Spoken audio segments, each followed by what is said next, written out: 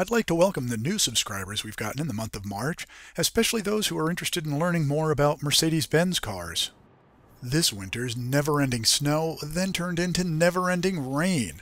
Well, one of my favorite things to do on a rainy afternoon is to learn more about my favorite cars. And my favorite Mercedes Benz reference is the Mercedes Benz Production Model Book by Robert Nitsky. This softcover edition is nearly 300 pages of history and specifications of the models available in the North American market. Suppose you discover a barn-find, snappy red convertible and you want to learn more.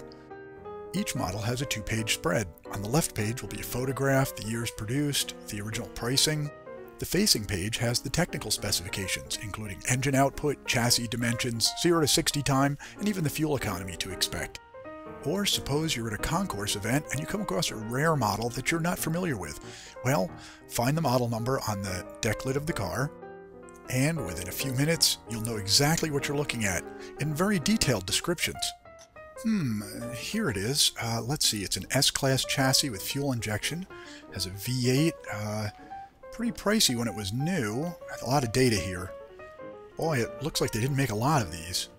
Inside these brackets are the chassis type, 111 submodel E35. Here's one of my favorites, the R129 300SL. Here it is on page 254. You'll learn that the different chassis had different model designations based on what engines they were supplied with. This one had a 24-valve engine for North America. They even have a table with production figures in it. So when you spot a W116 sedan, for instance, the model number on the trunk and the production model book will help you determine which drivetrain it came with and for what year. Everything from the carbureted 6-cylinder engines to the powerful fuel-injected V8s of the later 70s. At the back of the book are several reference pages. It includes data of what models were offered what year and the production figures for the United States.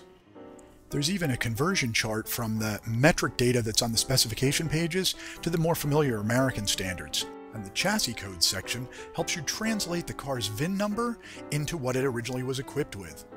One drawback is that it only covers production models and only up till 1995.